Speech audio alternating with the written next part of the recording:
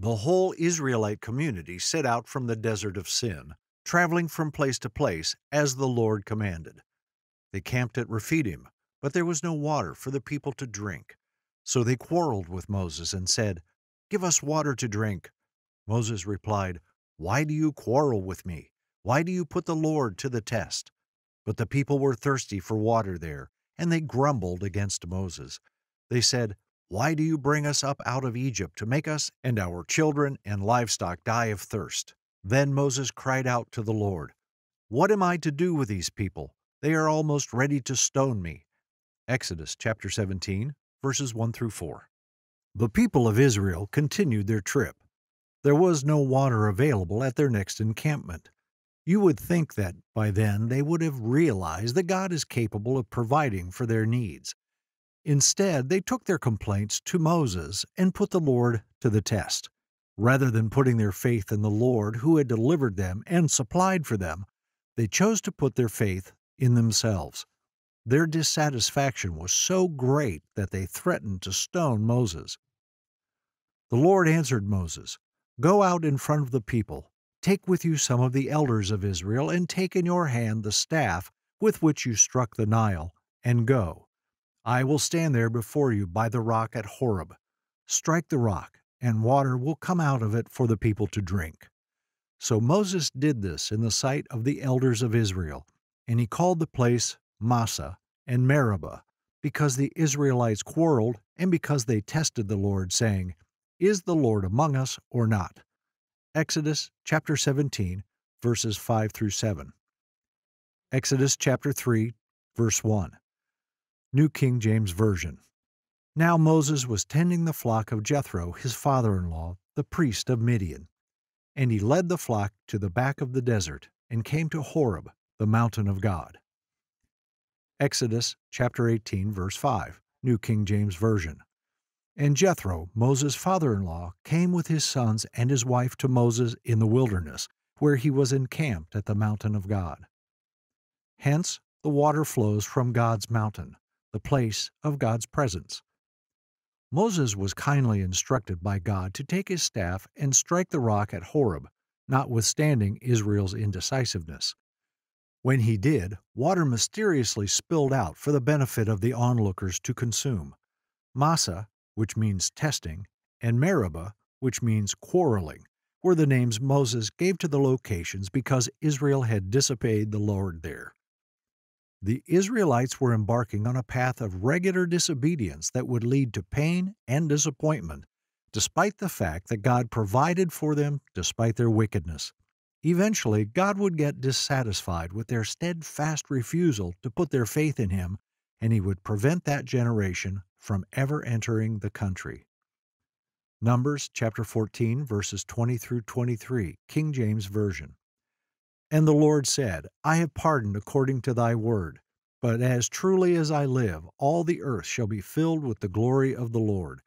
Because all those men which have seen my glory and my miracles, which I did in Egypt and in the wilderness, and have tempted me now these 10 times, and have not hearkened to my voice, surely they shall not see the land which I swore unto their fathers, neither shall any of them that provoked me see it." Later, the author of Psalm 95 would warn God's people not to test the Lord like the Israelites of Moses' day. Psalms 95, verses 7 through 11, AMP. For He is our God, and we are the people of His pasture and the sheep of His hand. Today, if you will hear His voice, do not harden your hearts and become spiritually dull as at Meribah, the place of strife, and as at Massah, the place of testing in the wilderness. When your fathers tested me, they tried me, even though they had seen my work of miracles. For 40 years I was grieved and disgusted with that generation. And I said, "They are a people who err in their heart, and they do not acknowledge or regard my ways."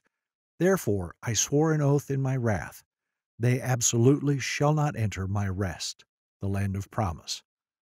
Still later, the author of Hebrews warned Christians about the same thing, pointing to Psalm 95. Hebrews chapter 3, verses 9 through 17, NLT. That is why the Holy Spirit says, "Today when you hear His voice, Don't harden your hearts as Israel did when they rebelled, when they tested me in the wilderness. There your ancestors tested and tried my patience, even though they saw my miracles for 40 years. So I was angry with them, and I said, their hearts always turn away from me. They refuse to do what I tell them. So in my anger I took an oath. They will never enter my place of rest.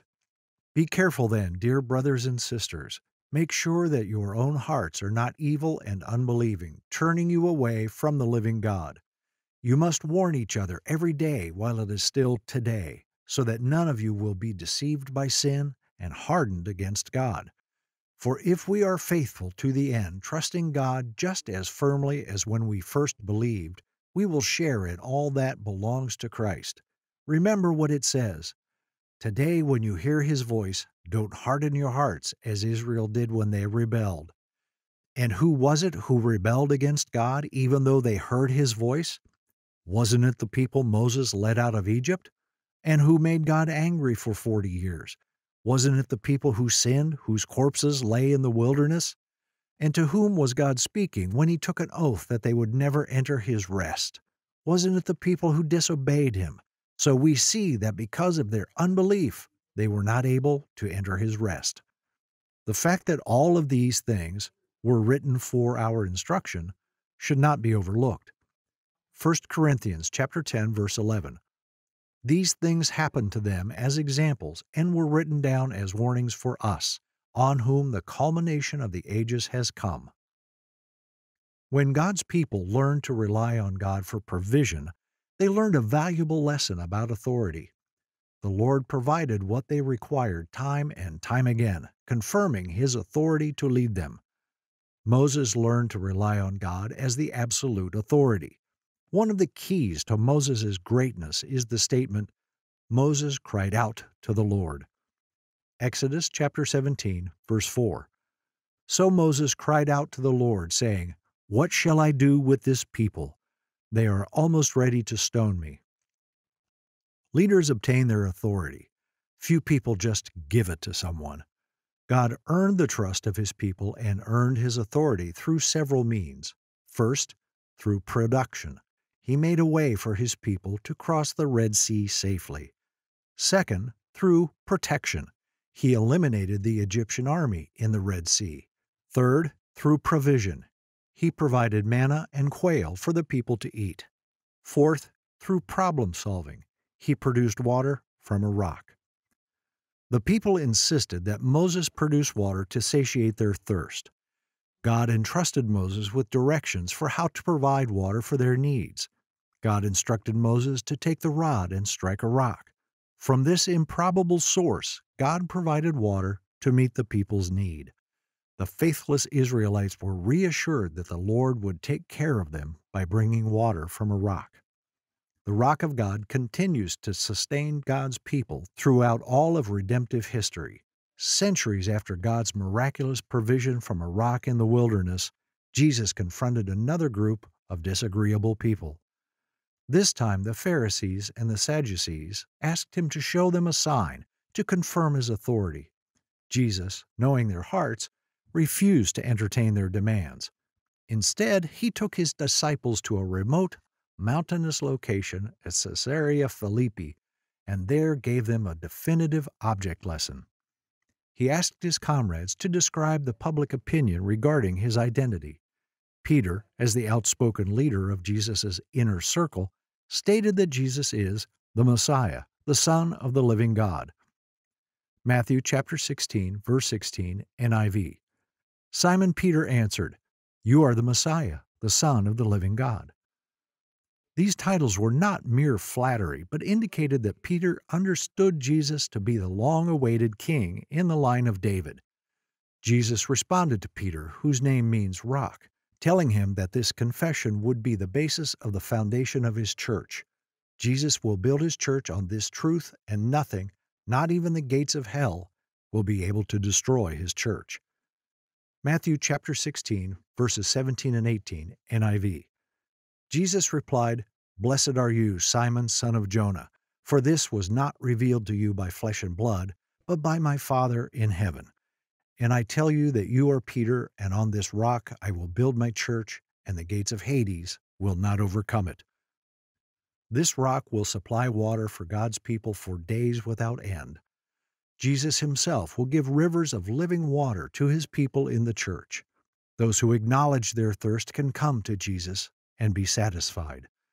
Not only that, but the Spirit of God will engulf them with streams of living water to satisfy their thirst eternally.